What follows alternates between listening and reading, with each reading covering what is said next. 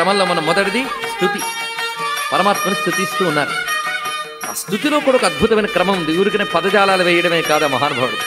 జగదానందకారక జయ జానకి ప్రాణనాయక, ఇది ప్రారంభం. అయితే ఇక్కడ జయ అని ప్రారంభించడంలోనే 5 కలిపి ఒక మనం ప్రత్యేక గ్రంథంగా భావించితే, ఒక గ్రంథానికి ఆదిలో మంగళకరమైన శబ్దం వాడాలి అంటారు. అది శ్రీకారం కావచ్చు, ఓంకారం కావచ్చు, జయం కావచ్చు. అందుకే జయ శబ్దంతో ప్రారంభమైనటువంటి గీతాలు మనకి గోపికా గీతలు కూడా జయతి తే ధికం జన్మనా వ్రజ అని ప్రారంభమవుతుంది, జయ శబ్దంతో ప్రారంభమవుతుంది. అలాగే ఇక్కడ కూడా జగదానందకారక జయ జానకి ప్రాణనాయక, ఓ జానకి ప్రాణనాయక నీకు జయము అన్నారు. జయము అంటే అన్నిటినీ మించి ప్రకాశించుట అని అర్థం. నువ్వు అన్నిటినీ మించి నా హృదయం నిండా నిండిపోవాలి, అది భావం ఇక్కడ. జగదానందకారక, భగవానుడి తత్వమే ఆనందము, సచ్చిదానంద ఘనుడు. ఆయన అవతరించాడు. ఎందుకు అవతరించాడు? జగతికి ఆనందం కలిగించడం కోసం అవతరించాడు. మొట్టమొదటగానే ఒక్క మాటలో అవతార ప్రయోజనం చెప్పారు. దుఃఖితమై అధర్మం ప్రబలడం చేత బాధపడుతున్న ప్రపంచాన్ని ఉద్ధరించడం కోసం, ఆనందం కలిగించడం కోసం అవతరించేవయ్యా నువ్వు. అందుకే జగదానందకారక, అది మొదటిగానే అవతార ప్రయోజనం చూపించారు. రెండవది, అవతరించినప్పుడు ఆయనకి ఎంత ప్రాధాన్యం ఉన్నదో అమ్మకి అంత ప్రాధాన్యం ఉన్నది. అందుకని అవతారంలో సీతాయాపతయే నమః అంటేనే సంపూర్ణమవుతుంది. అందుకే జానకి ప్రాణనాయక వెంటనే చూపించారు. జగదానందకారక జయ జానకి ప్రాణనాయక, జగతికి ఆనందం కలిగించడంలో జానకి ప్రధానమైన పాత్ర. జయ జానకి ప్రాణనాయక. ఎక్కడ అవతరించాడో అనుపల్లవిలో చెప్తున్నారు. గగనాధిప సత్కులజ, గగనాధిపుడు. గగనాధిపుడు అంటే ఆకాశరాజు, సూర్యభగవానుడు. ఆ సూర్యభగవాను యొక్క సత్కులములో పుట్టేట, అంటే సూర్యవంశములో జన్మించాడు. జగదానందకారకుడైన రామచంద్రమూర్తి ఉదయించింది ఎక్కడ? గగనాధిప సత్కులజ. అయితే ఒక రాజుగారి కుటుంబంలో పుట్టాడు కనుక రాజు. ఒట్టి రాజేమిటయ్యా, రాజులకు కూడా ఈయన ఈశ్వరుడు అన్నారు. అంటే ఒక క్షత్రియ కులంలో పుడితే రాజు అంటాం, కేవలం రాజు కాదు, రాజుగా పుట్టినా ఆయన రాజరాజేశ్వరుడు. అది రాజరాజేశ్వర అన్నారు ఇక్కడ. రాజరాజులు అంటే పాలకులకు కూడా పాలకులైన వారు అంటే దేవతలు, వీళ్ళందరూ రాజరాజులని చెప్పబడతారు. వాళ్ళందరికీ ఈయన ఈశ్వరుడు, రాజరాజేశ్వరుడు అని. పరమేశ్వరుడు, సర్వేశ్వరుడు అనే భావం ఇక్కడ చూపించారు. కనుక రామచంద్రమూర్తిని ఒక క్షత్రియ పుత్రుడిగా చూడడం కాదయ్యా, ఆయన రాజరాజేశ్వరుడు. అలాగే రాజరాజులు అని ఎవరిని అనాలంటే కుబేరుడు మొదలైన దిక్పాలకులకి రాజరాజు అనే శబ్దం వ్యవహరింపబడుతున్నది. ఈ దిక్పాలకులందరూ మనల్ని పాలిస్తూ ఉంటారు. ఇంద్ర వరుణ యమ కుబేరాదులందరూ కూడా వాళ్ళకు దిక్కు ఈయన. వాళ్ళందరూ ఈయన శరణి వేడారు. అందుకే రాజరాజేశ్వర అనడంలో ఇంత అద్భుతమైన శబ్దం ఉన్నది. ఇది మనకి శాస్త్ర సంప్రదాయంతో చెప్పుకోవలసిన అర్థం ఇది. ఆ అవతరించినప్పుడు నిర్గుణుడైనప్పటికీ తత్వతః ఆయన జగతిని అనుగ్రహించేటప్పుడు సగుణుడు. ఇప్పుడు అవతరించినప్పుడు గుణములతో ఎలా ఉన్నాడంటే సకల కళ్యాణ గుణములతో శోభిల్లుతున్నాడు. ధర్మజ్ఞశ్చ కృతజ్ఞశ్చ గుణవాన్ కశ్చ వీర్యవాన్ అని కదా ప్రశ్న వాల్మీకిది. నారదుడు దానికే సమాధానం చెప్పాడు కదా. అందుకు సుగుణాకర, అది తర్వాత మాట. అవతరించినప్పుడు దివ్య గుణములన్నిటితో అవతరించాడు గనక సుగుణాకరుడు.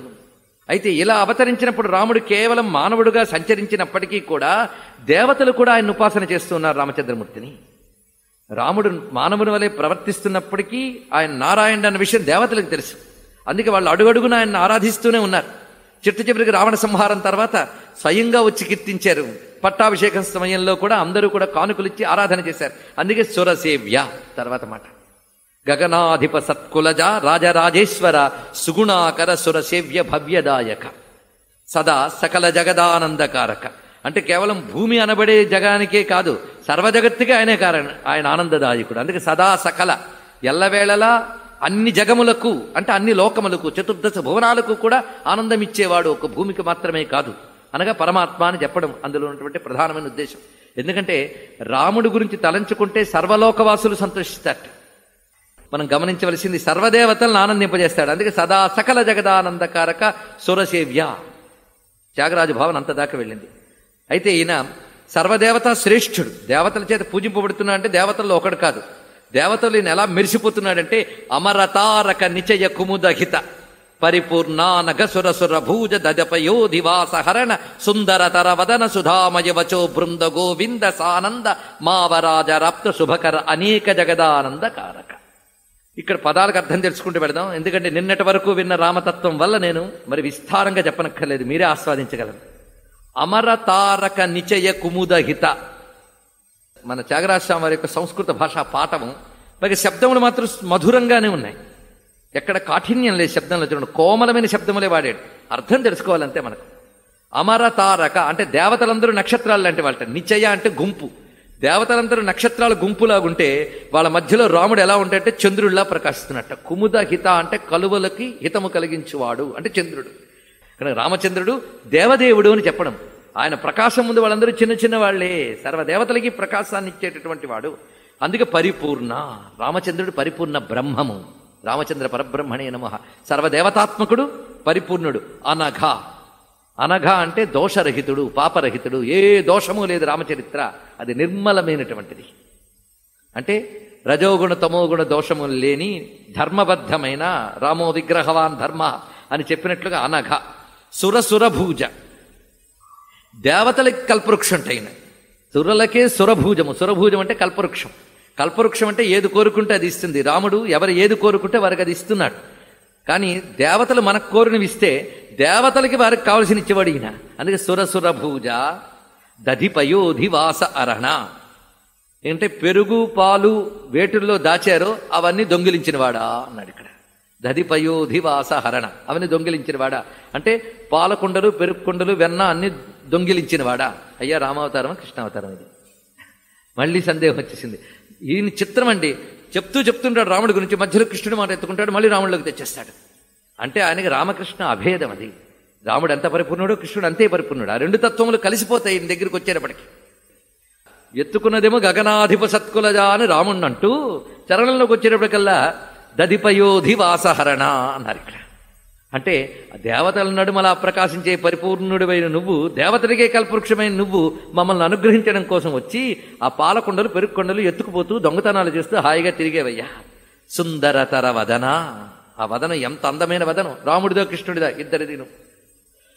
సుధామయవచో బృంద గోవింద, ఇక్కడ కృష్ణతత్వాన్ని తెలుస్తుంది. ఆయన వచస్సులు ఎలాంటివంటే అమృతమయమైన వాక్కులుట. అలాంటి అమృతమయమైనటువంటి వాక్కులు కలిగిన గోవింద అంటే గీతని బోధించిన గీతాచార్య శ్రీకృష్ణ అని దీని యొక్క భావం. గోవిందుడంటే ప్రధానంగా కృష్ణపరమైన అర్థమే. అందుకు గోవింద. అయితే సుధామయవచో బృంద గోవింద అని చెప్పడంలో ప్రత్యేకత ఏంటంటే గోవులు అంటే వేదవాక్కులు, ఇది అర్థం. అది వేదవాక్కుల చేత తెలియబడేవాడు. ఆ వేదవాక్కుల్ని మనకు అనుగ్రహించిన వాడే గోవిందుడు. అందుకు సుధామయవచో బృంద మాటకు అర్థం చెప్పుకోవాలి అంటే అమృతమయమైన వాక్కులు అంటే వేదవాక్కులు.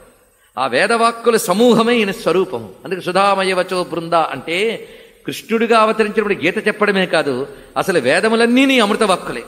అంతేకాదు రామచంద్రమూర్తిగా అవతరించినప్పుడు ఆయన పలికిన ప్రతి పలుకు వేదమయమే. అందుకే సుధామయవచో బృంద గోవింద.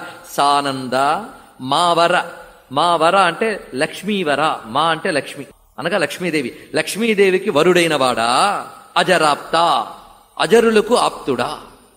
అజరులు అంటే ముసలితనము లేనివారు. ఇది యోగులకి దేవతలకి ఇద్దరికి వర్తిస్తుంది. వారికి ఆప్తుడైన వాడు. శుభకర అనేక జగదానం నిగమ నీరజామృతజ పోషక నిమిష వైరి వారిద సమీరణ ఖగతురంగ సత్కవి హృదాలయ అగణిత వానరాధిపన తాంఘ్రియుగ జగదానంద కారక. నిగమ నీరజామృతజ పోషక. దీనికి పండితులు ఏ అర్థం చెప్తారని వెతికితే నిజానికి సరైన అర్థం త్యాగరాజ హృదయం పట్టించిన వాళ్ళు తక్కువ మంది. అసలు దీని అర్థం చూద్దాం. నిగమ నీరజము అంటే వేదములన్నీ ఒక పద్మంలా ఉన్నాయట. అందులో ఉన్నది ఒక అమృతం అంటే వేదము యొక్క హృదయం అంటే వేదాంతము, జ్ఞానము అని అర్థం. వేదం యొక్క హృదయమే వేదాంతం. దాని నుంచి కలిగినది వేదామృత జ అంటే వేదాంత జన్యమైన జ్ఞానము. ఇది అన్నమాట వేదసారమైన వేదాంతము. అది వేదసారం. వేదాంతం అంటే వేదాల్లో చివరిలో ఒక మూల ఉందండి అని కాదు. వేదాంతం అనగా వేదముల సారమే వేదాంతం. అందుకే నిగమ నీరజము యొక్క అమృతం ఏమిటయ్యా అంటే వేదాంతం. ఆ వేదాంతం నుంచి కలిగేది జ, అమృత జ. అది సంపూర్ణముగా వేదాంత జన్యమైన జ్ఞానము. ఆ జ్ఞానం దెబ్బతినకుండా కాపాడేవాడు పరమాత్మ. అందుకే ఎప్పుడెప్పుడైతే బ్రహ్మ విద్య దెబ్బతింటుందో అప్పుడు తాను అవతరిస్తాడు. ఇది భాగవతంలో మనకు కనబడుతుంది. బ్రహ్మ విద్యా సంప్రదాయాన్ని కాపాడుతూ ప్రపంచానికి బ్రహ్మ విద్యా జ్ఞానం ఇవ్వడం కోసం భగవానుడు ఎప్పుడు అవతరిస్తూ ఉంటాడు. ప్రతి అవతారం కూడా దీన్ని ప్రతిష్ఠించడానికే వచ్చింది. ప్రతి అవతారం కూడా అందుకు పోషిస్తాడు. దేన్ని? నిగమనీరజామృతజ పోషక. అది అనిమిష వైరి వారిద సమీరణ. ఇక అనిమిష వైరులు, అనిమిషులు అంటే కనురెప్పపాటు లేనివారు అనగా దేవతలు. వాళ్ళకి వైరులు అంటే రాక్షసులు. వాళ్ళు దట్టమైన నల్లని కారుమబ్బుల్లా ఆక్రమించుకుపోయేట వాళ్ళందరూ కూడా. అదంతా కూడాను క్షణాలలో చెదరగొట్టేటువంటి ఒక ప్రచండ వాయువులో వచ్చేట రామచంద్రమూర్తి. అందుకే అనిమిష వైరి వారిద సమీరణ, రాక్షసులు అనబడే కారు మబ్బుల్ని చెదరగొట్టిన ప్రచండ వాయుస్వరూప అంటే రాక్షస సంహారక అని చెప్పారు. ఖగతురంగా, గరుత్మంతుడిని గుర్రంగా చేసుకున్నాడు అంటే వాహనముగా చేసుకున్నవాడా. రాముణ్ణి చెప్తూ కృష్ణుని అంటున్నాడు, విష్ణువుని అంటున్నాడు అంటే తన రాముడే విష్ణు. సత్కవి హృదాలయ, రామచంద్రమూర్తి సత్కవుల హృదయంలో కూర్చుంటాట. అందుకే రామాయణం చెప్పనివాడు కవేనా అని ఒక మాట ఉండేది మొన్నటి వరకు. కవి అంటే రాముడి గురించే చెప్పాలండి. ఎందుకంటే కవి గొప్ప వస్తువుని భావించాలి, తన భావుకత, తన భావనాశక్తి, తన క్రియేటివిటీ సార్థకత కావాలంటే రాముడి గురించే రాయాలి. అందుకే సత్కవి హృదాలయ, సత్కవుల హృదయంలో ఆయన ఆలయం చేసుకుని కూర్చున్నాడు. సత్కవి హృదాలయ అగణిత వానరాధిపనతాంఘ్రియుగ, అగణిత అంటే లెక్క కందనివాడు, కొలతలకి అందనివాడు. వానరాధిపనతాంఘ్రియుగ, వానరరాజు చేత నమస్కరింపబడినవాడు అంటే సుగ్రీవుడి చేత ఆరాధింపబడినవాడు అని ఇక్కడ తీసుకుంది. కథాక్రమం మనకు చూపిస్తుంటాడు, ఆ కథాక్రమం అలా వస్తూ ఉంటుంది. అందుకే సుగ్రీవుడి చేత నమస్కరింపబడినవాడు. ఇప్పుడు మళ్ళీ రామచంద్రమూర్తి దివ్య రూపాన్ని తర్వాత చరణం. ఇంద్రనీలమణి సన్నిభాప ఘన చంద్ర సూర్యనయన ప్రమేయ వాగింద్ర జనక సకలేశ శుభ్ర నాగేంద్ర శయన శమన వైరి సన్నుత జగదానంద కారక. ఇంద్రనీలమణి సన్నిభాప ఘన, ఆయన దేహకాంతి ఎలా ఉందంటే ఇంద్రనీలమణి కాంతుల వలె మేఘము వలె ప్రకాశిస్తున్నది. అందులో 2 నేత్రములు చంద్ర సూర్య నయన, అప్రమేయ కొలత కందనివాడు. వాగీంద్ర జనక, వాగీంద్రుడు అంటే బ్రహ్మదేవుడు, బ్రహ్మకి జనకడియన. సకలేశ శుభ్రనాగేంద్ర శయన, తెల్లని పాముపై నిద్రించినవాడు. శమన వైరి సన్నుత, శమనుడు అంటే యముడు, శమన వైరి అంటే శివుడు, యమునికి శత్రువైన శివుని చేత సన్నుత కీర్తించబడిన రామ. పాద విజిత మౌని సాప సవ పరిపాల వరమంత్రగ్రహణ లోల పరమ శాంత చిత్త జనకజాధిప సరోజ భవ వరద అఖిల జగదానంద కారక. పాద విజిత మౌని శాప, తన పాదంతో ముని శాపాన్ని పోగొట్టినవాడు అంటే గౌతముని అహల్యాదేవికి ఇచ్చిన శాపాన్ని తన పాదస్పర్శతో పోగొట్టాడు.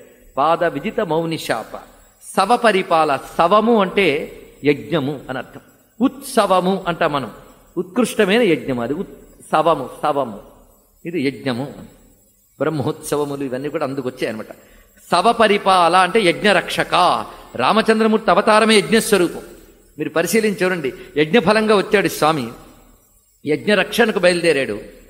యజ్ఞం చేద్దామని దున్నుతూ ఉన్నటువంటి జనక మహారాజుకు దొరికిన ఆవిడ్ని పెళ్ళాడాడు. యజ్ఞద్రోహులైన రాక్షసుని సంహరించాడు. యజ్ఞంలో ఆరాధింపబడే దేవతల అంశాలతో పుట్టిన వానరులందరినీ కూడగట్టుకుని వెళ్ళాడు. కనుకనే రామాయణం అంతా ఒక యజ్ఞ రహస్యం. ఆ రహస్యాన్ని ఇక్కడ సవపరిపాల అనే మాటలో చూపిస్తున్నాడు. యజ్ఞరక్షకుడు కేవలం విశ్వామిత్ర యాగరక్షణే కాదు, యజ్ఞమనగా వేద ధర్మమే యజ్ఞం, దాన్ని పాలించినవాడు. సవపరిపాల వరమంత్రగ్రహణలోల, గొప్పవైన మంత్రములన్నీ స్వీకరించడంలో ఉత్సాహపడ్డాడు ఆయన. ఎక్కడ? విశ్వామిత్రుడు బల అతిబల మొదలుకుని అనేక అస్త్రములు ఇచ్చాడు ఆయనకి, అవి వరమంత్రములు, అవన్నీ పొందాడు ఆయన. పరమశాంత చిత్త, ఇన్ని అస్త్రములు ఇన్ని ఉన్నప్పటికీ శాంతుడు. అది ఎందుకంటే అస్త్ర విద్యలు రావణుడికి ఉన్నాయి, రాముడికి ఉన్నాయి. కానీ లోకరక్షణ కోసం శాంత చిత్తంతో వాడినవాడు రాముడు, స్వార్థం కోసం అశాంతిగా ప్రవర్తించినవాడు రావణుడు. ఇదే తేడా. అందుకు పరమశాంత చిత్త జనకజాధిప సరోజభవ వరద అఖిల జగదానంద కారక. సరోజభవ వరద అంటే బ్రహ్మదేవుడికి వరములిచ్చినవాడు. సృష్టి స్థిత్యంత కారక, రాముడు అంటే సృష్టి స్థితులయ కారకుడైన పరమాత్మ. అమిత కామిత ఫలద, మితిలేని కోరికలు కూడా తీర్చుతట్టు ఆయన. అంటే ఏది అభీష్టం కోరుకున్నా నెరవేర్చేవాడు. అసమాన గాత్ర శచీపతి నుత, శచీపతి అంటే ఇంద్రుడు, ఇంద్రుడి చేత పూజింపబడేవాడు. అబ్ధిమదహర, సముద్రము యొక్క గర్వాన్ని అణచినవాడు అంటే సేతుబంధనకర్త. అనురాగరాగరాజిత కథాసార హిత, అనురాగరాగరాజిత కథాసార, ఇందులోంచి కొన్ని పదాలు తీసుకోవచ్చు. అసలు మొత్తం ఈ పంచరత్న కృతుల్లోంచి నామాలు కొన్ని తీశారు, తీస్తే మొత్తం 800 నామాలు అయ్యాయండి రాముడికి. త్యాగరాజు సృజించిన రామనామాలు, వీటితో అర్చన చేస్తారు రామచంద్రమూర్తికి, ఇది ఒక ప్రత్యేకత. అందుకే ఇక్కడ అనురాగరాగరాజిత కథాసార, అంత చక్కటి మాట. రాముడి యొక్క కథల సారం ఏమిటంటే ఆ కథంతా కూడా అనురాగ రాగ రాజిత అంట. అందులో అనురాగం ఉంది. అనురాగం అంటే భగవంతుడు, అనురాగం ఏంటి? కృప. మొత్తం ఆ కథంతా రామకృప కనబడుతుంది మనకు. అంతేకాదు వివిధములైన అనుబంధాలు, మాతాపితరులు ఎలా ఉండాలి, అదేవిధంగా కొడుకు ఎలా ప్రవర్తించాలి, స్నేహితులు ఎలా ఉండాలి, భార్యాభర్తలు ఎలా ఉండాలి, పాలక పాలితులు ఎలా ఉండాలి. అందుకు ఇక్కడ ఈ అనురాగము ఒకటి, ఇంకోటి రాగము. రాగం అంటే సంగీతం. రామకథ అంతా సంగీతాత్మకం, మొత్తం రామకథే సంగీతాత్మకం. ఎందుకంటే వాల్మీకి నోట పలకగానే వెంటనే ఆ పక్కనున్న భరద్వాజాదులు ఏమంటారంటే పాదబద్ధ అక్షరసమ తంత్రీలయ సమన్విత. వాల్మీకి నోట పలికినటువంటి వాక్యములున్నాయే ఇది చక్కగా సమసంఖ్యతో అంటే 32 అక్షరాలతో ఉన్నాయి. తంత్రీలయ సమన్విత, వీణ మీటినప్పుడు ఆ లయకి తగ్గట్టుగా ఉంది అన్నారు. అంటే రామాయణం అంతా ఒక గానమే. ఆ గానం వాల్మీకి ముందు చేసి లవకుశుల చేత చేయించాడు. అందుకు అది రాగము. అనురాగ రాగ రాజిత అంటే భగవత్ కృప ఉన్నది, సంగీతం ఉన్నది. అది నాదమయం రామకథ. రామకథ నాదమయం గనుకనే నా నాదోపాసనకి రామమే తీసుకున్నాను అన్నాడు. అది అనురాగ రాగ రాజిత కథాసార హిత. హిత అంటే మేలైన స్వభావం. అతను జగత్తుకి మేలు కలిగించడమే ఆయన స్వభావం. సజ్జన మానసాబ్ది సుధాకరా. రామకథ వింటూ ఉంటే పొంగిపోతాడండి ఎవడైనా. ఎవడు పొంగుతాడు అంటే పొంగే సంస్కారం ఉన్నవాడు. అది రామకథ వింటే మనసులు పొంగిపోతాయట. ఎలా పొంగిపోతాయంటే నిండు చంద్రుడు రాగానే సముద్రం ఎలా పొంగిపోతుందో అలా పొంగిపోతుంది మనస్సు. ఎవరిది? సజ్జనుల మనస్సు. సజ్జన మానసాబ్ది సుధాకర. సజ్జనుల మనస్సు అనే సముద్రాన్ని పొంగించే చంద్రుడా అది. కుసుమ విమాన అంటే పుష్పక విమానం మీద వచ్చాడు కదా, అది కుసుమ విమాన. సురసారిపు కరాబ్జలాలిత చరణ. మీరు కథ చూస్తూ ఉంటే మనకి క్రమంలో పట్టాభిషేకం దగ్గర వెళుతున్నాం. సురసారిపు కరాబ్జలాలిత చరణ. సురసారిపుడు అంటే ఆ సురసుని ఎదుర్కొన్నటువంటి వాడంటే హనుమంతుడు. హనుమంతుని యొక్క హస్తపద్మములతో లాలింపబడిన పాదములు కలవాడా అది. సురసారిపు కరాబ్జ లాలిత చరణ. అసలు ఈ పదాలు ఎవడను ఊహిస్తాడండి అక్కడ. అవగణాసుర గణమదహరణ. అవగుణములతో కూడిన అసురగణముల మదముని అణచినవాడా. దుర్గుణాలతో ఉన్న అసురగణముల్ని అణచినవాడు. ఇదొక అర్థము. దుర్గుణాలే అసురగణాలు, వాటిని పోగొట్టేవాడు అని మరొక అర్థం. రెండు చూపిస్తున్నాడు. సనాతన అజనుత. సనాతన అంటే శాశ్వతుడు. ఈ రాముడు ఈయనకి నాదస్వరూపుడు గనక ఓంకార పంజర కీర. ఇది గొప్ప మాట అన్నాడు ఇక్కడ. ఓంకార పంజర కీర. ఈ మాటలో భావం ఏంటంటే ఓంకారం ఒక పంజరంలో ఉందిట. ఆ పంజరంలో రాముడు చిలకలా ఉన్నట్టు. కనుక పంజరంలో చిలక ముఖ్యం. కనుక చిలక కావాలంటే పంజరంలో మనం పట్టుకోవాలి. ఓంకారంలో ఉన్న పరమార్థం రామచంద్రమూర్తి. ఈ పరమార్థం కావాలంటే ఓంకారం పట్టుకోవాలి మనం. కానీ ఓంకారానికి అర్థమితడు, ఓంకారానికి పరమార్థమితడు అన్నారు. అంటే ఓంకారానికి కూడా మూలమైన శుద్ధనాద స్వరూపుడే రామచంద్రమూర్తి. కానీ ఓంకారం పంజరంలో ఉంటే మధ్యలో చిలకలా ఉన్నట్టు రాముడు.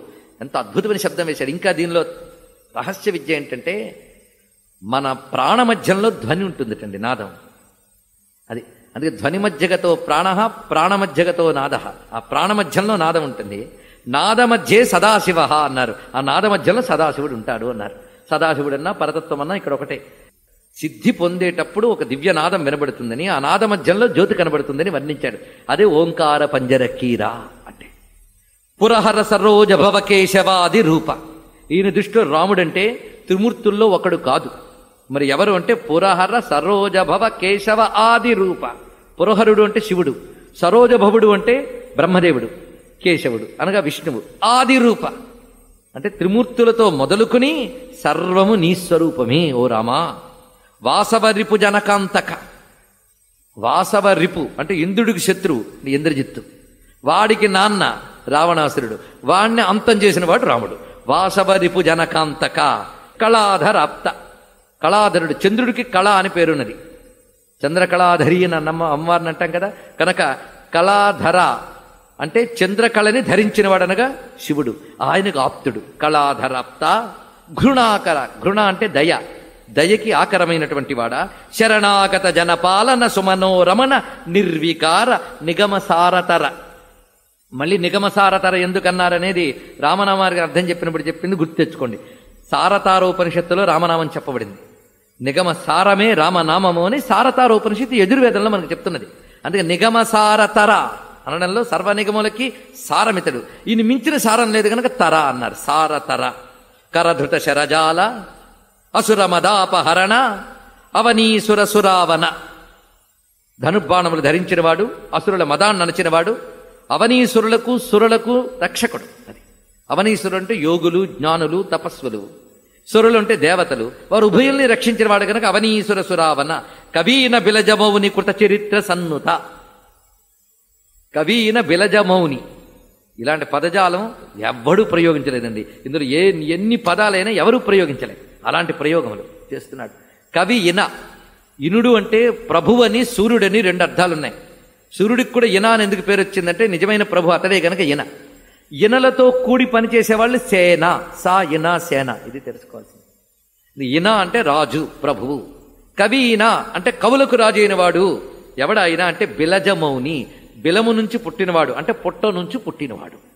వాల్మీకము నుంచి పుట్టిన మౌని వాడెవడు? కవీన, కవులకి రాజు. ఒక్క వాల్మీకి దక్క అన్యుడెవడు సుకవి శబ్దవాచ్యుడు అన్నారు విశ్వనాథ వారు. వాల్మీకి ఒక్కడే సుకవి, మిగిలిన వాళ్ళు ఏం చెప్పుకున్న కవి అంటే వాల్మీకి. అందుకే ఈ సంసారం ఇదెన్ని జన్మలకు నేని మౌని వాల్మీకి భాషా సంక్రాంత రుణంబు తిప్పగలదా, సత్కావ్య నిర్మాణ రేఖా సామగ్రి రుణంబు తిప్పగలదా అన్నారు ఆయన. అందుకు వాల్మీకి లాంటి కవి ఉంటాడండి. ఎంతైనా వాల్మీకి దరిదాపులకు కూడా వెళ్ళలేం మనం. అది వాల్మీకి యొక్క గొప్పతనం. అందుకని కవీనా, కవులకు ఎప్పుడు ప్రభు అయినా. బిలజమౌని వాల్మీకి మహర్షి. మేము రాముణ్ణి ఇంత గానం చేసుకుంటున్నామంటే ఆ రాముణ్ణి మాకు చూపించినవాడు, చెప్పినవాడు వాల్మీకి. అందుకు వాల్మీకి కృతజ్ఞతగా ఇక్కడ నమస్కారం చేసుకుంటున్నారు. కవీన బిలజమౌని కృత చరిత్ర సన్నుత.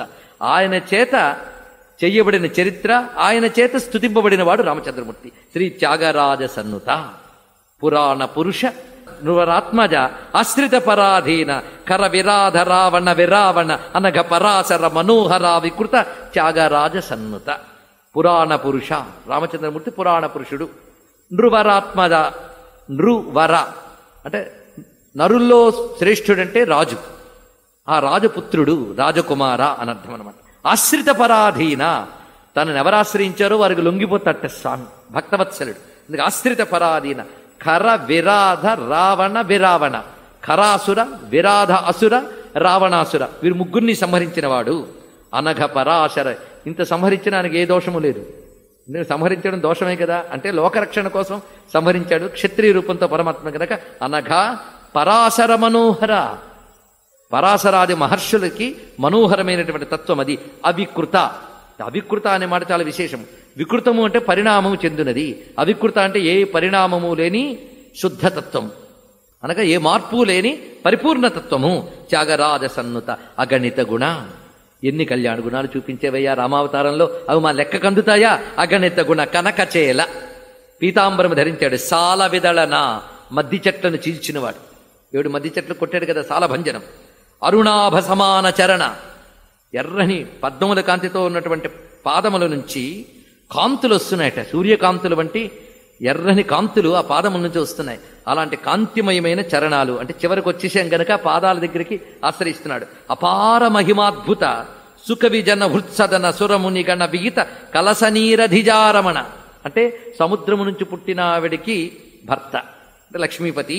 పాపగజ నృసింహ, పాపములని ఏనుగుల కుంభస్థానాన్ని చీల్చే నృసింహ అన్నారు ఇక్కడ. అంటే రాముడు నరసింహుడు అయిపోయాడు ఇక్కడ, పాపాలని చీల్చుతున్నట్ట. వర త్యాగరాజాదినుత జగదానంద కారక.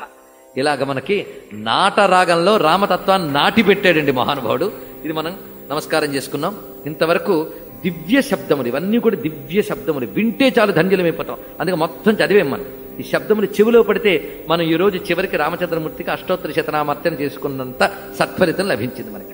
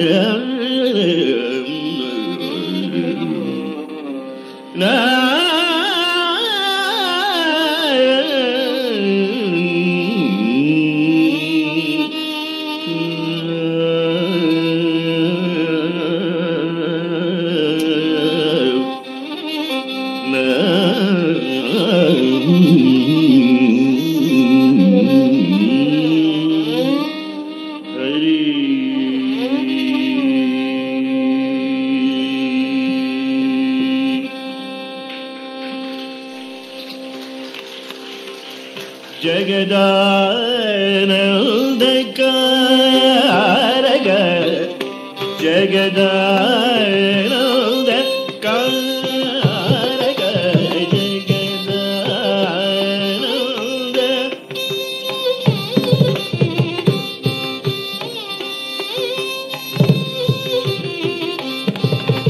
Jagadananda.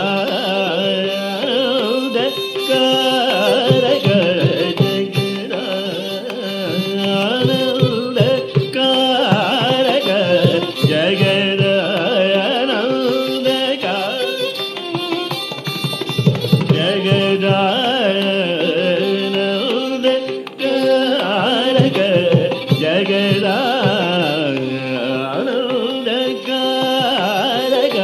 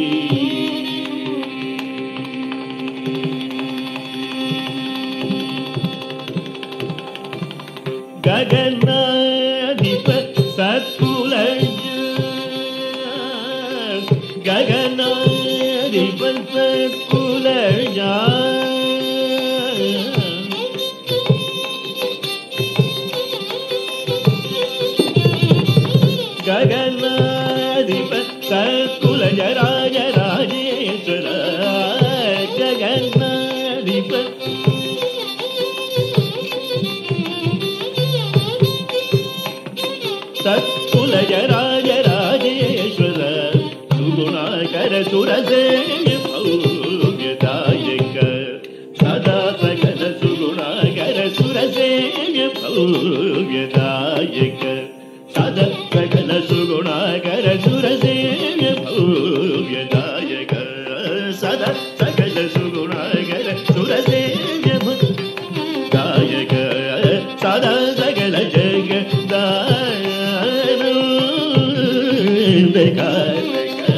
जय जानकी प्रणनायक जगदानंद कारक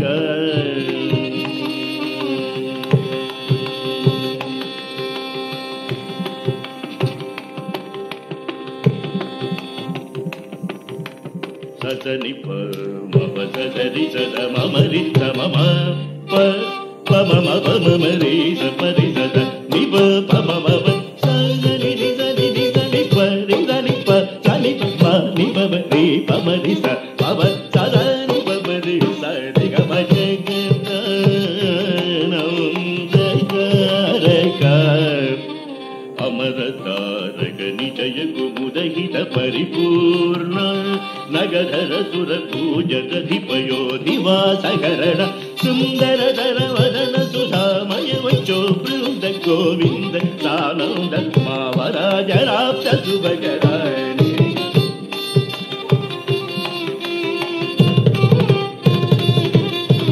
पनि पनि पम मा पम पम रे गम गम रे नि पम पानि पदनि रि समानि सनि पम गम सनि पनि पम रे सनि गम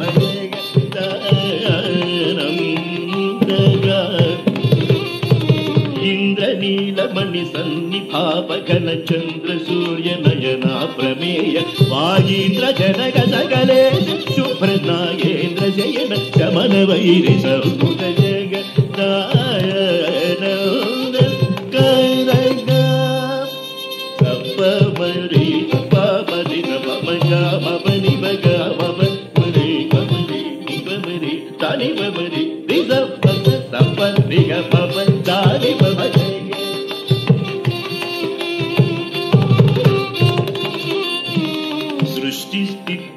सृष्टिस्थित्यन्तकारकामित कामित बलदा समान गात्र सजीवनि तुता हिमदगरानुराग राग राजित कथा तारगित जगदानंद कारक पनि पमनि पमनि पमनि मम पम गम पनि पम सदरि सद पमनि नि पम सद तपद रि सद नि पम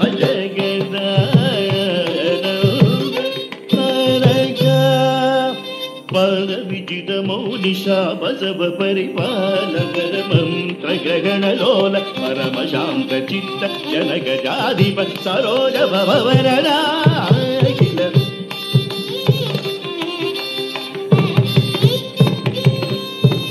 पवनि पवनि पवनि पवनि पवनि सनि पम पाम गम मरि पमरि नि मरि तानि पमरि पम सरि सरि मरि पमरि नि पसनि परि सानि पम जगदानंद कारक अगणित गुणगणक चेल साल विदल नारुणावस मान चरण पाद महिम पुरसु गविजन गृचन पुरमुनिगण विहित कलश नीर निधि जारमण माभगनु सिंह वरत्याग राजानि रुण जगदानंद कारक सनि पमनि पमनि सनि रिस सनि पद सरि समरि मनि पदनि मरि रि सनि पदनि पम गम पम सद सनि पमनि सरि गम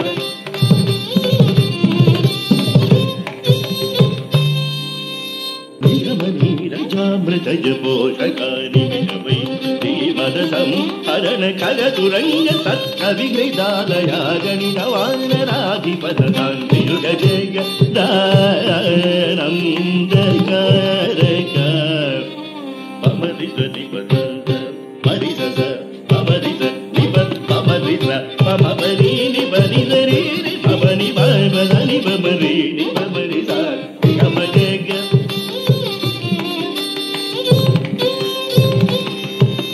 करधृत शरजाल सुरमदा पहरणावनि सुर सुरावन कवीन विलज मौनि कृत चरित्र संनुत श्री त्यागराज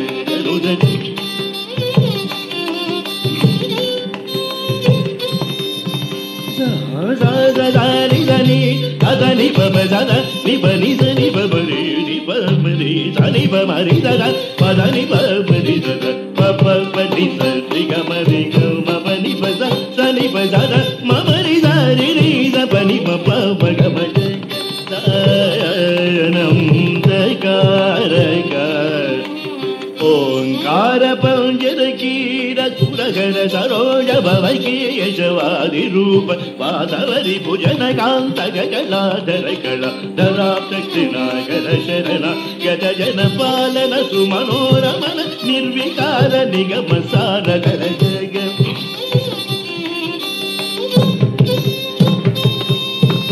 పవన్ నిప నిప మమ పవ గమరి సరి గమరి పమ నిప మగ మమ నిప సరి గమరి సరి దద నిప మగ గమ పద నిప మరి సరి గమ జగ